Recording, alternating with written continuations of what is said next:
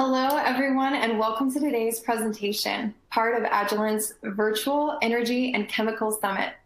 I am Abby Pell of Labroots, and I will be your moderator for today's event. Now let's get started. Before we begin, I would like to remind everyone that this event is interactive. We encourage you to participate by submitting as many questions as you would like during the presentation. To do so, simply type them into the Ask a Question box and click Send. We will answer as many questions as we have time for at the end of the presentation. If you have trouble seeing or hearing the presentation, click on the Ask a Question box located on the far left of your screen. I now present today's speaker, Shannon Coleman, Demystifying Valve Chromatography. For a complete biography on today's speaker, please visit the Biography tab at the top of your screen. Shannon Coleman, you may now begin your presentation. And thank you all for coming. Welcome. I'm happy you could make it to my event today. My name is Shannon Coleman. I'm an application scientist here at Agilent Technologies, and I'm here today to talk to you about GC rotary valve modes of operation and applications. So you can see here I have a 7890B GC. Hold on a second.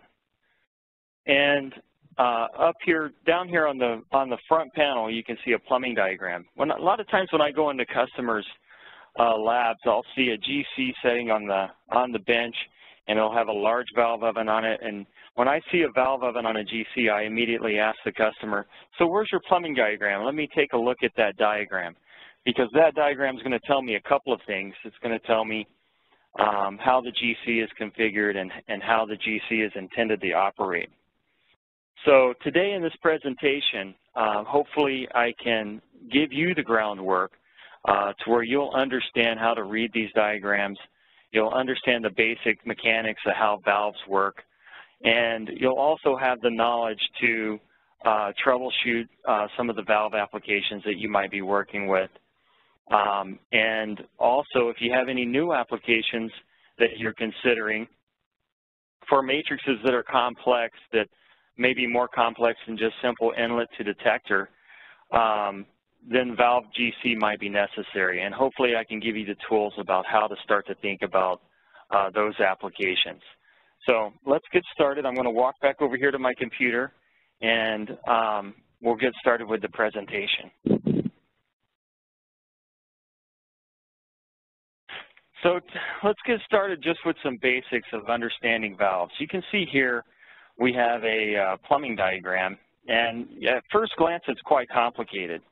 I was talking to one customer one time, and they said, "You know, Shannon, this just looks like a big plate of spaghetti to me.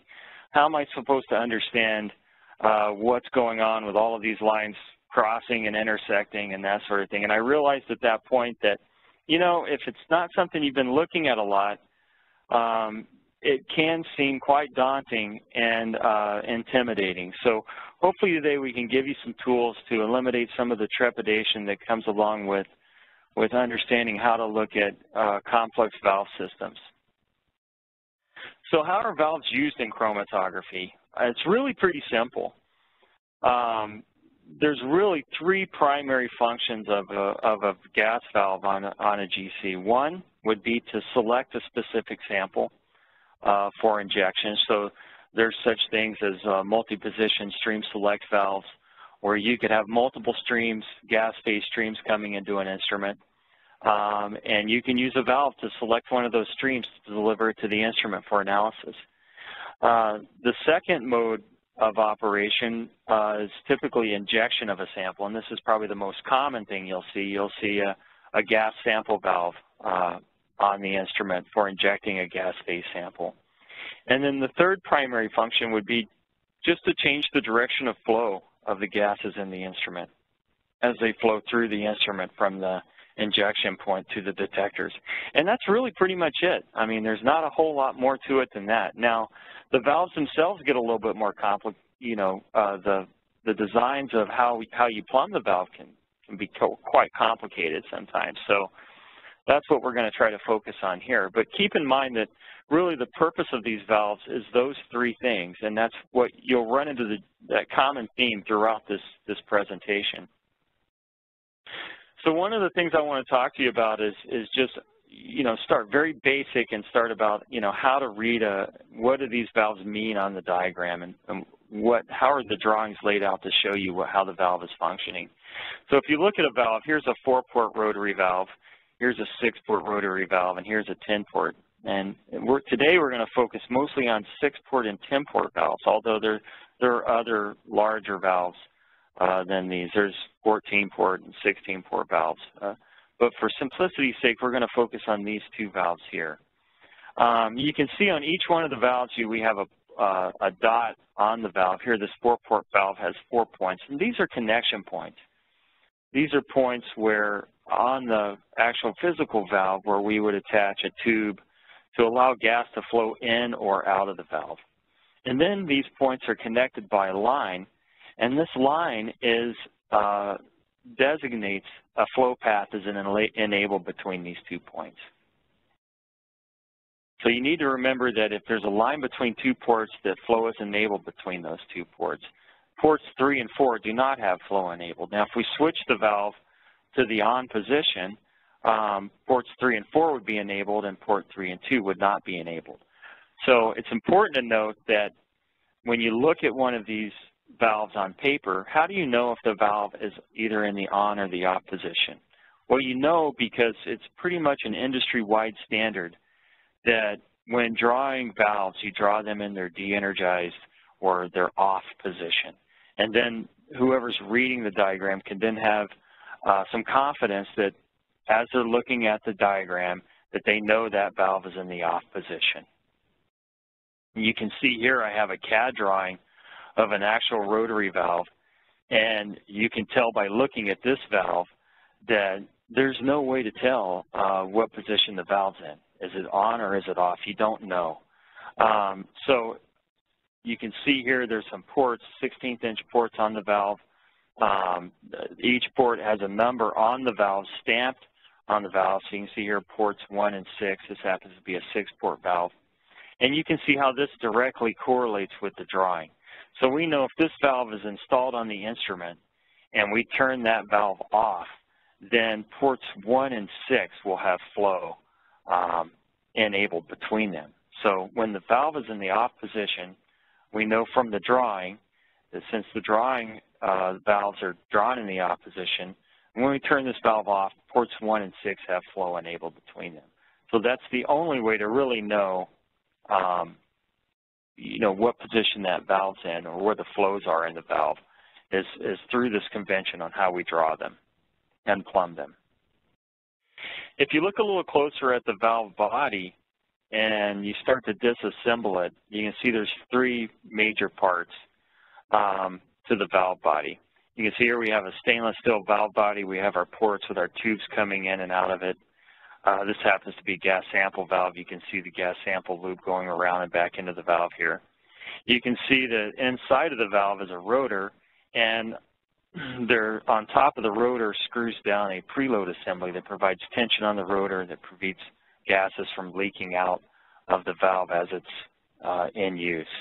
If you take the preload assembly off and you look directly down on top of the valve, you can see the back end of the rotor.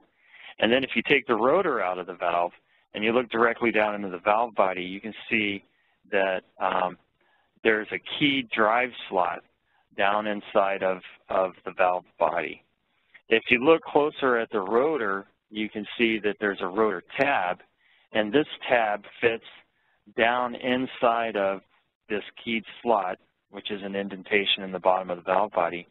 And that's how we use the valve driver or the valve actuator to turn this rotor into one position or another.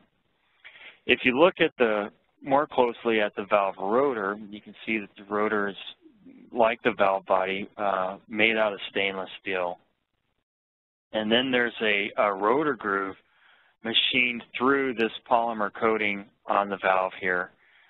This rotor groove relates to that line that's drawn on the valve diagram. So the connection point between the 2 ports is made by this rotor groove that allows gas to flow from the ports that have flow enabled to them. And you'll see there's a little gap here where there's this polymer that separates these rotor grooves. This is a 6-port valve. It would have 3 rotor grooves connecting the set of two ports each. So these ports are protected by this polymer material that's encased on the valve. This prevents gases from leaking out of the valve, prevents atmospheric gases from leaking into the valve, and it prevents gases from leaking from port to port in the valve. Now, if you were to get a particle in here and you were to actuate this valve and the rotor was to spin, the particle could scar this material and you could create a small leak between these ports, and then you would have some issues with your chromatography because the valve wouldn't be working properly. And so at that point, you'd have to disassemble the valve, take the rotor out of the valve, and replace it. You can also see here on the rotor tab, there's a letter. All of these rotors that you get, we use mainly Valco valves here at Agilent, and all the Valco valves have an ID letter on the rotor. That rotor ID letter tells you what type of polymer material is on the rotor. And really, this is the limiting component to the valve. The rest of the valve is made of stainless steel. It's very durable. It can withstand really high pressure. But this rotor material cannot. It has very specific properties that are going to be specific of your application, and really you need to be mindful of them. So if you look at this letter E here and you reference the Valco material, you can see here that Valcon E is a polyaryl ether ketone PSTFE composite, and it has a rating of 400 psi at about 225 degrees C. So this is what probably 90% or more of the instruments that are shipped from Agilent with valves on them will have this Valcon E rotor in the valves, because it's a pretty general purpose rating, and it works with most applications. Now, if you have some other applications that are requiring higher pressures, there are some other options, and these are just a few of them. There's many more than this. But you can see the Valcon P is a PTFE in carbon composite with a rating of 1,000 psi, but it's at the cost of temperature. So if you go to a higher temperature, you would not be able to hold this pressure rating. And T has a 300 psi rating at 330 degrees C. So these are things you have to be mindful of. If you have special applications, then you might need to consider other rotors other than the Valcon E rotor. So you can see here that I've taken kind of what we would normally see in the valve diagram, and I've just overlaid it on a top-down view of a valve to kind of show you how these dots and lines relate to the valve itself. So you can see the connection ports here, and you can see that if we take this, you know, in your mind, overlay these connection ports with the dots on the diagram, you can see they directly relate to where the rotor groove is inside of the valve, and also relative to the ports on the valve. So the diagram is a direct representation of the actual valve. So when you're looking at a GC, how do you know how the instrument's configured? How do you know where the valves are on the instrument? How do you know what number the valve is configured? So if I want to switch a valve on the instrument, how do I know by looking at the diagram what valve number relates to the GC on the diagram? So if I want to switch, you know, this 4-port valve here on this diagram to the on position, how would I know which valve number on the instrument to select? Well, all GCs that ship from Agilent that have valves on them will come with one of these diagrams drawn by the factory. And the valves will be pre-configured on the instrument. And so you'll know by looking at the numbers here. You can see here, if you look at this diagram, it's very much laid out like an Agilent GC. We have our flow source on the left here, and we have the left side of the oven, which is an unheated zone for valves. And then up on top of the instrument, we have the injection ports 2 different possible injection ports here. These could be any type of injector, multi-mode, cool-on column, MMI, PTV. And then we have our valve compartment, which usually sits on top of the instrument. And this happens to be a diagram for a small valve oven, which holds 4 valves. And you can see we have 2 valve heater blocks here, block 1 and 2, and each one of these blocks holds 2 valves. And we have our detector zones off on the right-hand side of the instrument, which is generally where the detectors are mounted unless you're using mass spec, in which case they'd be mounted on the left-hand side of the instrument. So you have this 4-port valve here. If you look above the valve, you see some numbers here. The first number on this diagram is the valve number, and that's the valve number on the diagram, so this is valve 1, and it's the valve on the instrument. So when you go to the instrument, if you go to valves on the keypad and you select valve 1 and turn it on, you would be turning this 4-port valve on. The other numbers that are on the diagram are some part numbers that are associated with the valve itself. So this happens to be an option 904 that you can order on a 7890, so a 3440, G3440B option 904 would put a 4-port valve on a 7890 here. We have 2 7890-0382s, which are these inert capillary to valve interface bulkheads, and an 872, which is a non-inert bulkhead fitting that allows you to attach a capillary column to this bulkhead fitting down into the GC oven. So it brings a bulkhead down from the valve down into the oven where you can make capillary connections to it. So you can see here these diagrams become important for not only you understanding how your instrument's configured. If you take on new responsibility and you inherit an instrument that's already got valves on it, you can look at these diagrams and understand pretty quickly how the instrument's configured, what's on it, and how it should operate. It also gives you the power to work with Agilent to design your own system. If you have some ideas for, oh, we want to put valves on this system to do a certain chromatographic function, then you can work with your local Agilent team to get a valve diagram drawn, and the factory will build that diagram to your specifications. So it's a great tool for not only troubleshooting and understanding, but for conveying information back and forth to Agilent.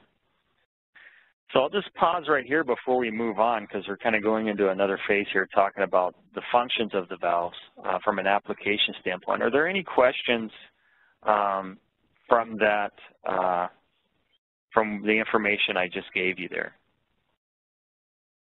Hey, thanks, Shannon. All right, let's check and see. I'm just checking the Q&A box and checking the chat. I don't see any there. Let's check the phone lines real quick. Cecilia? Star 1 for any questions. We'll pause for a moment. And no questions at this time. Okay, back to you, Shannon. Looks like maybe, was there a question from James Boone? Thomas sees a chat there. I think he's just making some comments. Oh, okay. Yeah, you're good. All right, we're good. Let's see, let's move on and let's talk some more about valves here.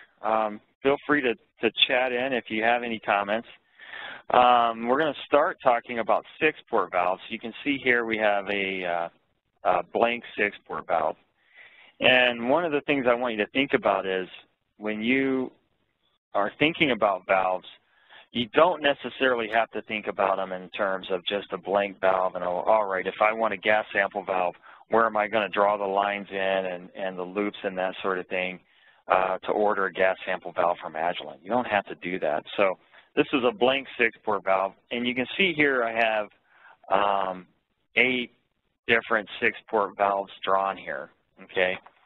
This is just a couple of the different valve configurations that you could do with 6-port valves. And you'll see here on these option numbers that these are all valves that Agilent will offer and pre-configure for you. So if you order a GC and you want a gas sample valve, you can just order the G3440B option 701, and that will install a gas sample valve already plumbed in a valve box on your instrument. You don't have to think about that.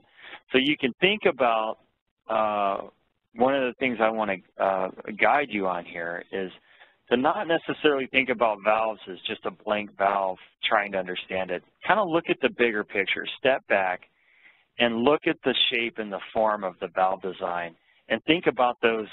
Try to learn what the functions of those particular designs are, and then you really don't have to think about trying to figure out exactly what's going on with the valve. So, for instance, when I look at this valve here, I don't have to look at this label here. I know this is a gas sample valve just by looking at it. I don't have to trace the lines and make sure that the loop is in the right place and all of that. So we're going to talk about a couple of these valves. We're going to talk about these three that I've highlighted here and walk through their form and function for you. And we're going to do the same thing for a few 10-port valves. And then we're going to take those valves and we're going to build up an application. And I'm going to kind of show you how to think about that. So here we have a 6-port valve, and it happens to be a gas sample valve, as we were just talking about. And we know it's a gas sample valve because when we look at it, we see that it's got a loop on it. So all gas sample valves are going to have a loop on it. It doesn't matter if they're 6-port valves, they're 10-port valves, or they're 16-port valves. So it's a gas sample valve, you'll see a loop on it, so you'll know that that valve is injecting a sample. The loop is a fixed volume loop. The option 701 gas sample valve comes with a 250 or a 0.25 milliliter loop, so a quarter of a mil would be injected here. And so you can fill this loop by attaching either a pressurized gas sample container to this inlet here that goes into the loop, or you can attach a Tedlar bag or a syringe with a lure lock fitting on here, and you can push sample through the loop, and that's how you would load the loop. You can also connect it directly to a process. There's a few things you have to be mindful about when you're loading gas sample valves, and one is the sample volume that's inside of the loop is directly related to the pressure. So that the loop is a fixed loop, and so being a fixed loop, it happens to be one of the most repeatable forms of injection, depending on one thing, and that's if the pressure is the same all the time. So it's governed by the ideal gas law. So if you've taken some chemistry, you know PV equals nRT.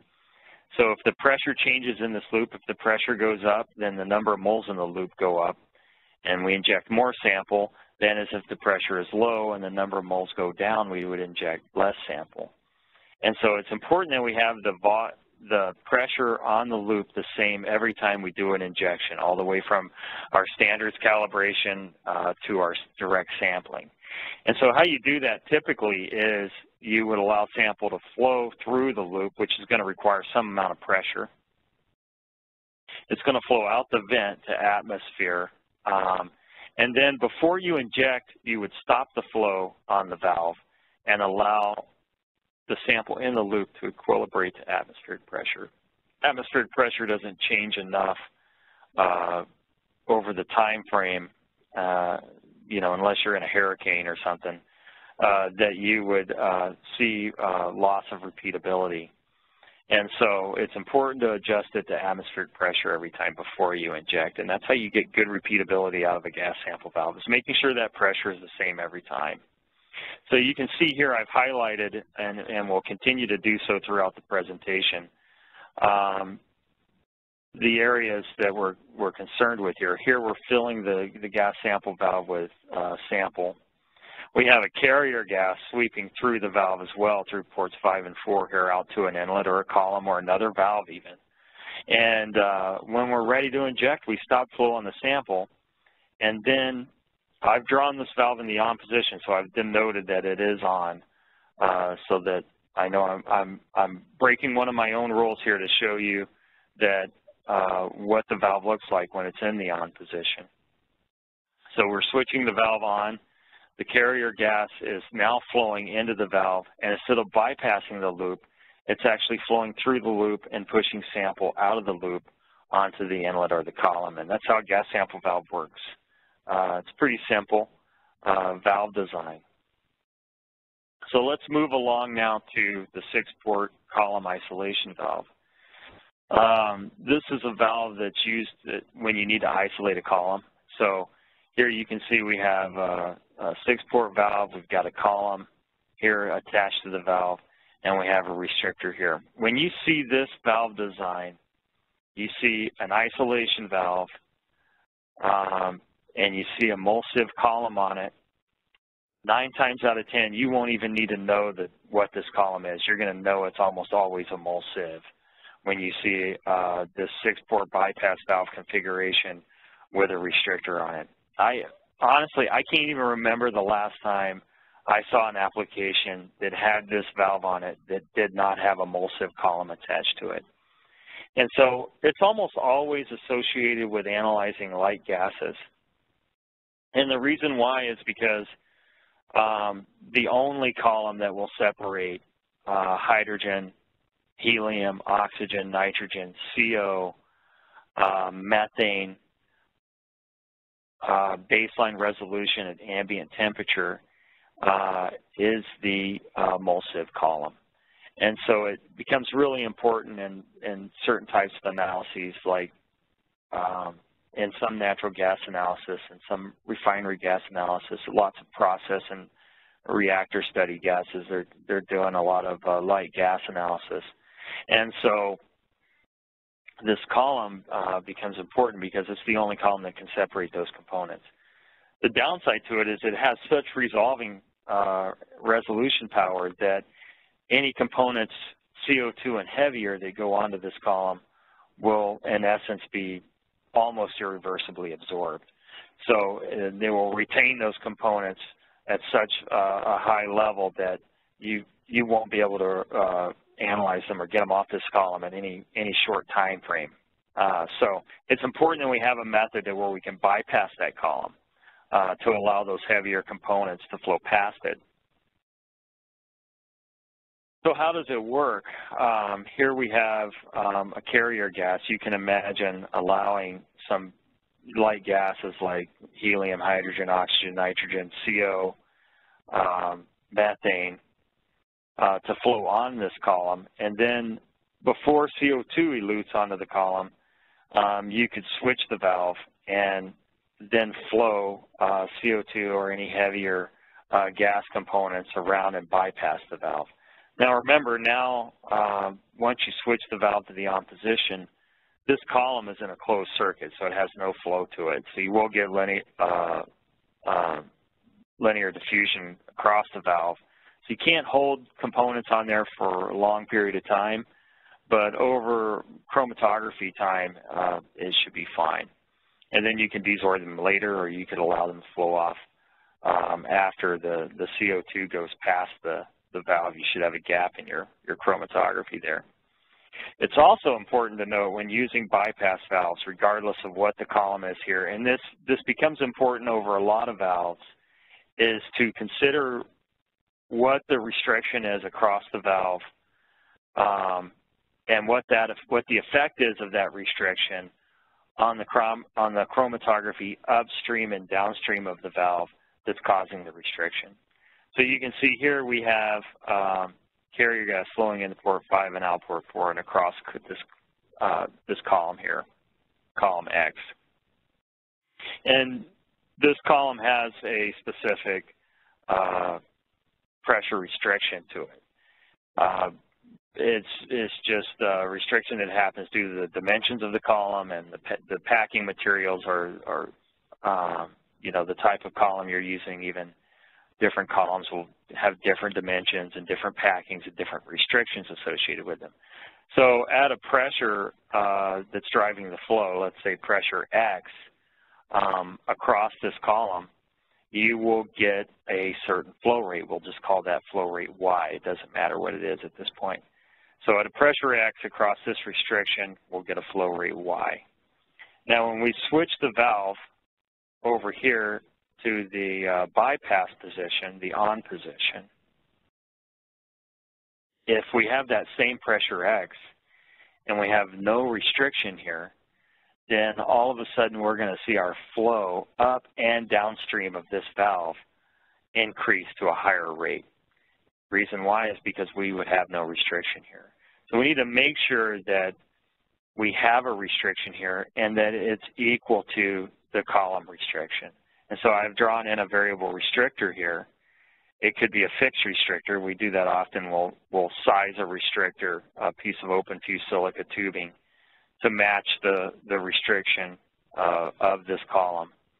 And what you do is just turn the valve to the off position and apply a pressure, a constant pressure to the column, and measure the flow rate at the outlet of the detector or just downstream of the valve here to see what that flow rate is. And then you turn the valve back on and you measure the flow rate. Again, you are going to notice that that flow rate is different than what you measured when the valve was in the off position. So then you go in, you adjust that restrictor until the flows match. Now when the flows are matching, it doesn't matter what position the valve is in, the flow is always the same across the system. So that's going to allow you to have more predictable and better chromatography, because the last thing you want is the flow rate on your instrument to be changing without you knowing it, or have it dependent on the valve position. So that's how a 6-port column bypass valve works, and those are some of the things that you need to be mindful of when you're thinking of it. So hopefully the next time you see one of these valves, you'll go, oh, I know exactly what that is.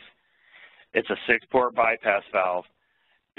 I guarantee you, it's almost guaranteed it's got a emulsive column on it, and you need to make sure that you're mindful of the flow balance across the valve. Those are the things you need to think about when you look at valves. What kind of valve is it? What's it doing? And what are the issues that I need to be mindful about when using this valve? So moving along now, we have a 6-port sequence reversal with pre-column backflush valve. Now, it's starting to get a little wordy here. But what this valve does, you'll see that it has 2 columns on it. We have carrier gas coming into the valve. It's flowing through column 1.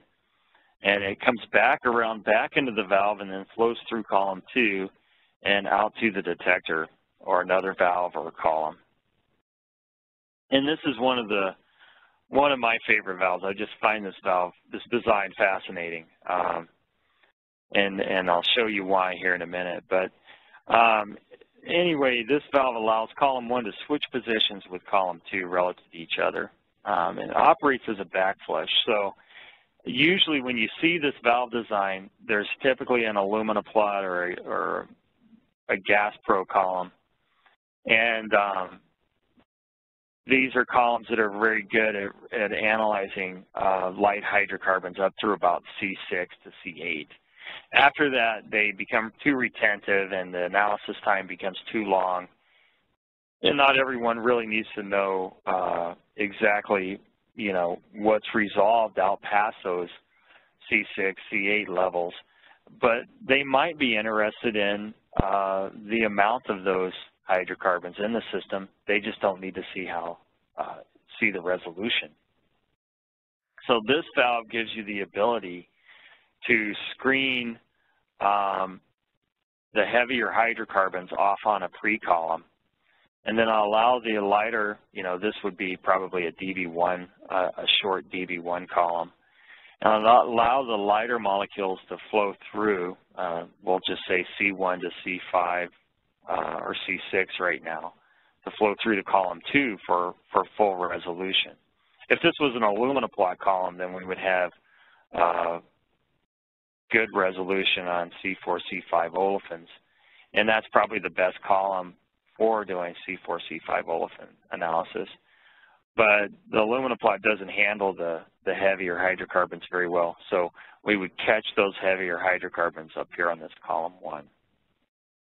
So if you look more closely at the flow considerations of the valve, you'll see how carrier gas flows into the valve and flows through port 5 and out port 4 here. And we have forward port flow across column 1. The flow comes around back into port 1 and out port 6. we have forward flow across column 2. So in this case, our light hydrocarbons would flow through this short DB1 because it just doesn't have enough theoretical plates to hold them up. And the heavier hydrocarbons would hang back onto this column and slowly start to make their way down this column. Before they get off the column and onto column 2, then, then we can switch the valve to the on position.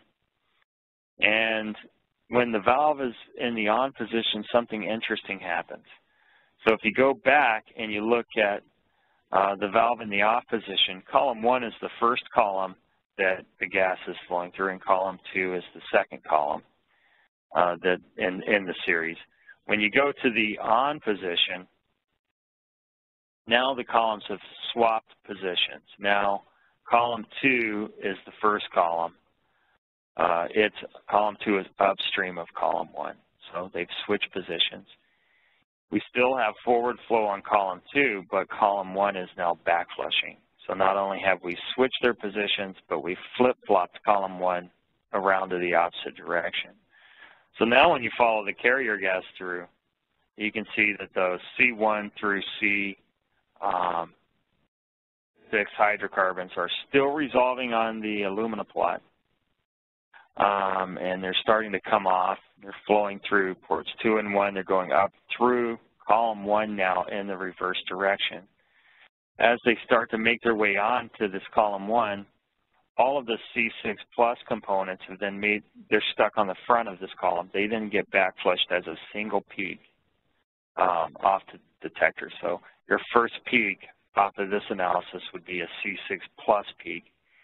And then you would see C1 through C6 start to resolve off of the aluminum plot. They're not affected much by this short DB1. They flow right through it out to the detector.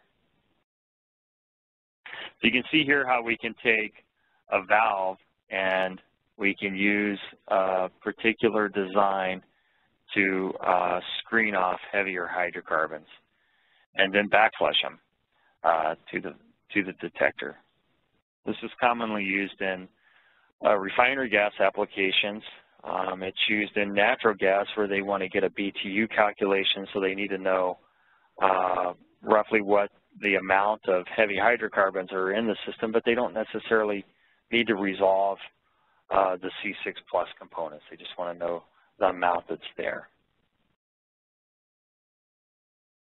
So any questions so far on those 6-port valves? We can take a little bit of a break here and see if there's any questions popping up. Yeah, absolutely. So again, you can ask questions over the chat box, or you can ask them over the Q&A box, preferably the Q&A box, and all of the panel can see those questions. And if you have dialed in over the phone line, you can also press *1, and our operator, Cecilia, will open your line. And just so you know, Shannon, I had a couple of people comment saying hello so far. That's okay. Definitely, yeah, but hold on, I've got more coming in here. Just give it a second. Okay, so are the same style of valves used in the headspace autosampler? Yes, so there's a couple of different types of valves in the headspace system. There's some valves that aren't rotary valves, but the rotary valves that are used are the same as these. They're Valco valves. I would have to look at the diagram. I can't remember off the top of my head exactly how it's configured, but the headspace system does have a 6-port gas sample valve in it. It does. Okay. Cecilia, let's check those phone lines. No questions over the phone at this time. Okay. Okay. All right, Shannon, back to you. All right. So we'll keep going, and hopefully you're still awake, because if you're not asleep by now, you might be by the end of the 10-port section. Here we go with the 10-port valve. So you see that we have a blank 10-port valve, and one of the things I always notice is when you move up to 10 ports, things get significantly more complicated. Every time you add 2 ports to a valve, the number of possibilities just explodes with what you can do with it. So you can see here, we're going to talk about focus on one 10-port valve here. This is a 10-port gas sample valve that's also got backflush to vent functionality to it. So in essence, it's doing two things at once. And we'll talk in detail about how this valve works. Now, if you want a good homework question, you can look at this valve here.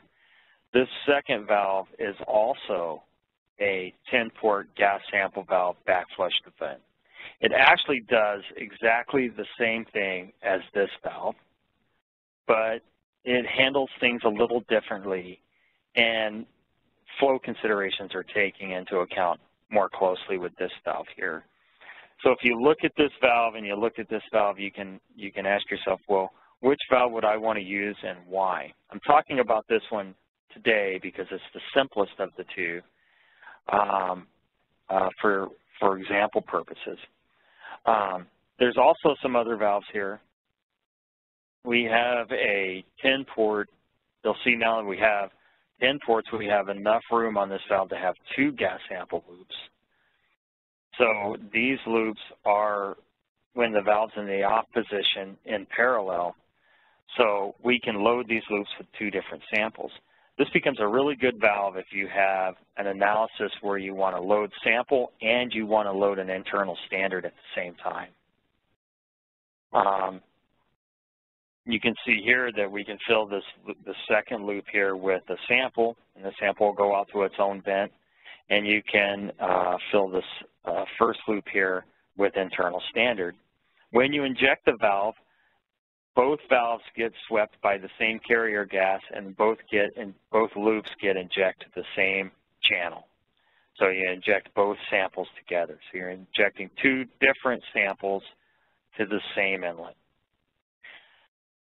This valve does something very similar, only it's taking the same sample in two loops and injecting them on two different channels or two different inlets. This is a valve we use very often at Agilent, where if you have a case where you're designing an instrument and you need two 6-port gas sample valves to inject the same sample onto two different inlets, or to two different valves, or to two different columns, however your system is designed, this is a valve that you can consolidate those two 6-port gas sample valves into just one 10-port dual-loop gas sample valve.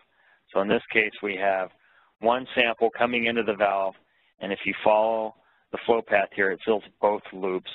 And then if you look here, when the sample's injected, each one of these loops gets injected to these two different columns, or to two different inlets separately. So this one, the loops are in series when the valve is off, and this one, the loops are in parallel when the valves are off. This is another 10-port valve design that I've had a lot of interest in over the years. A lot of times customers will come to me and they say, oh, I have a GC where I'm having to swap columns out a lot. I have an inlet to detector, and I've just got a single column that I'm doing analysis on. And every now and then, someone in another group who is also using this GC wants to come in and install a second column and do an analysis and then leave. But we don't want to have to unplug the columns every time. You can use this 10-port column selection design to handle that for you. So if you look at this design, it requires two flow sources. So you'd have to have an aux controller. You'd have your inlet hooked up to one of the columns. So let's say our inlet is hooked up to this inlet here on the valve. If you follow it through, it flows through this column and then out to a detector. If you look at what the other aux flow is doing, it is coming in this other inlet here, and it's backflushing this column out to vent.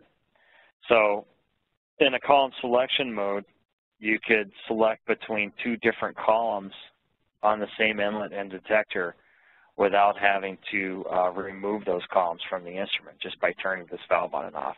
The nice thing I like about it is when it's in one position or the other, one column is selected, the other column is being backflushed and cleaned up. So the other column is always ready to be used and conditioned when it's time to put it in. You don't have to wait on the time to install or wait on the column to be baked out and cleaned up. It's always in the oven. It's always being heat cycled. You do have to be mindful of the different temperature limitations of the columns. If you've got a column where you're running a method very hot and you have another column in the same oven that doesn't have a high enough max temperature rating to handle that temperature, then you could potentially destroy a column inadvertently. You have to make sure that the columns are temperature compatible with both methods that you'll be running. So that's a design we see a lot. So let's move forward and talk about this. This is the PIM port gas sample valve with pre-column backflush to vent. It can be ordered as a G3440B option 801. We'll install it on the instrument for you. It'll come plumbed up just like this on your instrument. And it's a way to do a couple of things. You're starting to see a common theme here with rotary valves. Oh, look, it's got a gas sample loop on it, so we know it's a gas sample valve. Oh, look, it's got another aux flow zone, and we can tell just by glancing here that this column is being backflushed to vent. So we know immediately by looking at this design that this is going to be some pre-screening column that we're using in the application. If we're screening components, we're probably screening the heavier molecules, and so we're allowing some lighter components to flow through this column to a detector or to another valve. And so we see that just by looking at these valves, you can immediately recognize the function of them, and you really don't have to pay that much attention to you know, all the little details of trying to figure out what the valve is doing every time. Just by glancing at these different functional pieces that are hanging off the valve, you can immediately recognize what the valve is, what it's doing, and you can probably make a really good educated guess about what the columns are. 9 times out of 10, this valve design is used with permanent gas type applications, and it always has a pre-screening column here that's some sort of HACEP porous polymer column. It could be a Q or a HACEP A or a HACEP T of some sort, or some other column that would work well for screening the molecules of interest. And this column 2 is either another variant of that column if we're allowing lighter, we're wanting to get some separation between some mid-range or light to mid-range hydrocarbons, or this could be a mole sieve. If you look at this valve and you see that a mole sieve is on this column 2 position here, you will know what the analysis is. It's always either hydrogen or helium analysis. You could also be looking at oxygen or nitrogen. But you know that a mole sieve column, you can't allow CO2 or anything heavier to go on that column. So you would know that you would be backflushing them. There's no bypass on it. The only other option is to bypass those lighter components. So you know if you see a mole sieve here, you're probably doing a hydrogen analysis 9 times out of 10. You could be doing an oxygen or nitrogen analysis. But you know that all the heavier components, including CO2, are being backflushed because we can't allow them to go on that mole sieve. So now you know just by looking at this what it's doing. You don't really need to think about much more. You may ask yourself, though, well, how did someone come to the 10-port design? And I was thinking about this one day, and I think what happened is somebody had 2 6-ports. And you can see here we have a 6-port gas sample valve, and you have a 6-port backflush to vent valve. And they noticed that there's some commonality between these 2 valves and the gas inlet ports. So you have gas flowing in to port 2 here and out port 1. Then it flows over to this other 6-port valve, flows into port 2 prime, I've labeled it, and 1 prime and out to the detector. So these ports are really doing the same thing, and as long as the valve is in the same, these 2 valves are in the same state at all times, then we could combine them. Here we have 2 6-port valves, and we have 12 ports. If we eliminate the common port, 2 of the common ports, then we go down to 10 ports. And if we keep the design the same, you can see here I have gas flowing in port 2 and out port 1 and over to the column or the detector, and in essence that's what I'm doing here. Gas is flowing in port 2 and out port 1 to a column and a detector. We maintain the gas sample functionality of the 10-port valve. You can see 3, 4, 5, and 6 are the same as 3, 4, 5, and 6 on the 10-port valve here. So we've maintained that functionality. And we've stolen the backflush to vent functionality from this 6-port valve and placed it in the same position, 7, 8, 9, and 10 on this 10-port valve. So you can see here we've maintained all of the functionality as long as all we need is the same on-off state of these 2 valves into 1, and you just saved yourself a lot of money by only buying 1 valve, 1 actuator, and 1 heated zone on the GC. So it's important to think about these things from a monetary standpoint as well as maintenance standpoint over time, and also ease of application setup. So let's talk a little bit more about how the pre-column backflush to vent works. You can see in the off position we got 2 things going on where we could be loading sample through the gas sample loop, and we're backflushing column 1. So if there are any hydrocarbons on column 1 or any other components for that matter, when the valve is in the off position, they will always be backflushed to vent. And so when we're ready to do our next analysis, our column 1 column, which is our cleanup column, so to speak, to scrub the heavier molecules, will be ready for its function, its chromatography function when the valve's on. PCM1 is providing flow to column 2 and to the detector. So when the valve is switched on, now the sample is bypassing the loop. The flow module is providing flow to the valve, and it's sweeping the sample from the loop, and all of our analytes are going on to column 1 in a forward direction, flowing through column 1 into the valve and into column 2 where more separations are happening. Once we've got the analytes of interest onto column 2, like I said before, usually light gases, we're going to switch this valve back to the off position and go back into sample load and column 1 cleanup mode, or we're backflushing the vent here and analytes are flowing off, further resolving off through the chromatography system here to the detector. So that's how a pre-column backflush to vent valve works. And now with that knowledge, you can look at a diagram and go, oh, I can start to see in my mind now what's going on with this more complex design. You look at this design and you look at each one of these valves and you immediately start to recognize what they're doing based on the information I just gave you. And you'll see these common themes throughout all valve chromatography.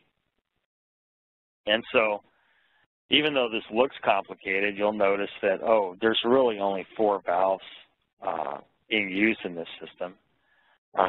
We know immediately just by looking at it that 2 of them are gas sample valves. We know this is a 6-port and it's only got a loop on it, so it's a 6-port gas sample valve. It's just being used to inject sample. That's all it's doing. And we have 2 of these 10-port gas sample valves, which we already talked about. This is the one we just discussed, the pre-column backflush to vent. And oh, this is a a 6-port bypass valve, and we know that these valves almost always have an or a mole sieve column on them. So this is being used to resolve permanent gases. And this valve here is usually got an alumina plot and a DB1 on it, and it's being used to do a C6 plus or C8 plus backflush. So you know about all these valves already, so you know exactly what the system's doing. Now, one of the other things I typically look at is how the sample loops are configured. So if we just kind of focus in on one of the sample the GC sample loops here, you can see that immediately we have 3 gas sample valves in this application, and we have all of the sample loops are connected. So if you follow the sample flow through the valves, you see that each loop is being filled by the same sample. So you can see here that the same sample is flowing through all of the valves. All of the loops are connected in series. So we know we're only analyzing one sample here. It's just that upon injection, we're breaking those analyses out into 3 parts to accomplish some chromatography that we couldn't do on a single column. So as I think I mentioned before, when you read diagrams, try to focus on one thing if the diagram's really complicated. And I know it's when you see the diagram and it's got all the lines on and the valves on the page, it's easy to look at the middle of the diagram and kind of just get lost in it. What you need to do is pick a flow source and follow that flow source through the system, and that'll help you isolate what's going on. This is how the gases flow through the instrument. They flow from left to right when you're looking at the actual instrument, and they flow from left to right on the diagram as well. They flow from the flow source that's providing the pressure to drive the flow through the system to the detector. So if you follow this channel 1 here, you can see that it flows through this valve, this gas sample, this 10-port gas sample valve, flows through the column and off to a TCD detector. This so happens that this is a mole sieve column connected to this valve here. This is a HACEP column. It's screening everything heavier than oxygen and nitrogen and backflushing at the vent. And we're analyzing hydrogen in refinery gas on this column. And we're using an argon carrier. But just by looking at this valve configuration, like I told you before, it's just a 10-port gas sample backflush to vent valve. If you see that it's got a mole sieve on it and there's no downstream valves or other columns, you know that it's doing a hydrogen and helium analysis, especially if you see argon carrier or nitrogen carrier gas. And it's going to this TCD, and sure enough, here's a small chromatogram. We can see one single hydrogen peak in this analysis. Let's move on to the second channel.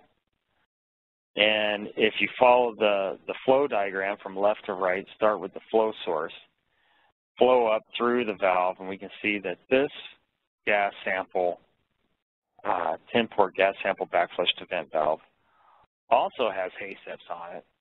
When samples injected, it goes through both HACEPs. There's not a mole sieve here, but it flows through to a 6-port bypass valve that we talked about. This 6-port bypass valve does have a mole sieve on it. We're using helium carrier gas on this channel, and we're using this mole sieve to resolve oxygen, nitrogen, CO, and methane, and we're allowing CO2 and C1 to C2 hydrocarbons to bypass this mole sieve, flow around to the TCD, and then we're analyzing the lighter gases, and you can see a small chromatogram. I'll show a bigger one here in a minute. And so this is also part of the permanent gas analysis channel of this refinery gas system. But just by looking at these common valve combinations and recognizing what each channel is doing, you can immediately start to piece together what the application is, and then it's not as intimidating as trying to figure the system out in such a detailed manner. So if we go over to the third channel, we can flow through this system. We see we go through the 6-port gas sample valve. That's being injected into a split inlet, which allows us to split the sample, control the amount of sample going onto the GC column. And we're flowing into a 6-port series reversal valve. And I told you before that these valves are almost always used in C6 plus backflush considerations with alumina plot columns, and that's exactly what this is. We're doing a C1 to C6 analysis with C6 plus backflush to an FID. We're just analyzing hydrocarbons. So if you look here,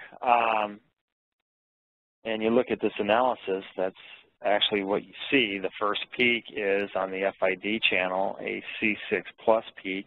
Then we get our C4, C5 olefin resolution off of that channel, off the alumina plot. But this, you know now that how this works. The C6 plus got hung up on that first DB1 column on that sequence reversal valve. We then flipped their positions and flipped the DB1 so that it was flowing backwards. We backflushed the C6 plus off first, and then all the other components come through it off the alumina plot to the FID, fully resolved. If you look at the 10-port gas sample valve backflush to vent in series with a 6-port bypass valve on this TCD channel, you see that your first peak is CO2. Now you might wonder, well, CO2 is the largest molecule in this group of molecules. Why on earth is it coming off first? Because we allowed these lighter oxygen, nitrogen, methane, CO to flow off of those first two columns on that 10-port valve onto the mole sieve, where we trapped them on the bypass valve. When we turned it on, we allowed CO2 to flow around these components, elute first, then we turned the valve back to the off position and eluted oxygen, nitrogen, methane, and CO, and that allowed us to prevent CO2 from going on to the mole sieve, and we backflushed any components heavier than that. So if you were to look at this diagram, or if you were to look at these chromatograms, and you were to go, oh, CO2 came off first, and then I have a permanent gas, you don't even have to think about it. You know that's a 10-port gas sample backflushed event in series with a 6-port bypass valve. So when you see it on the diagram, you know that the chromatogram is going to look like this, and vice versa. So think about it in terms of function giving a certain chromatographic result, and have a picture in your mind of what the valve design is that accomplishes that. Then when you look at the diagram, you don't have to think as hard about it because you know what it's doing. So here we have a 10-port gas sample valve where the mole sieve is on the 10-port valve. We're backflushing everything heavier than helium and hydrogen, and we're just doing a hydrogen analysis. So hopefully I was able to give you some tools that you can use in the future for better understanding valves.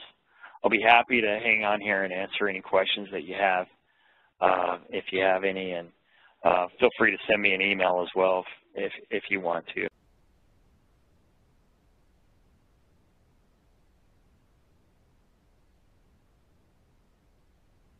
All right, thank you, Shannon, for your very informative presentation.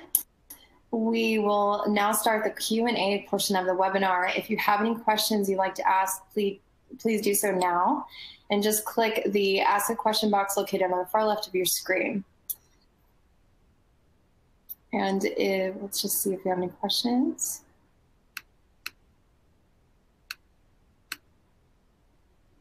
Okay. It looks like we are coming close to an end today. There's no questions at this moment, but if you would like to submit a question, all the questions will be addressed by your speaker via the contact information you provided at the time of registration. And let me just double check, there's no questions. Sounds great. Thank you so much for your participation today. And thank you again, Shannon, for your wonderful presentation. And this webcast can be viewed on demand through November 2021. And until next time, thank you and have a great day.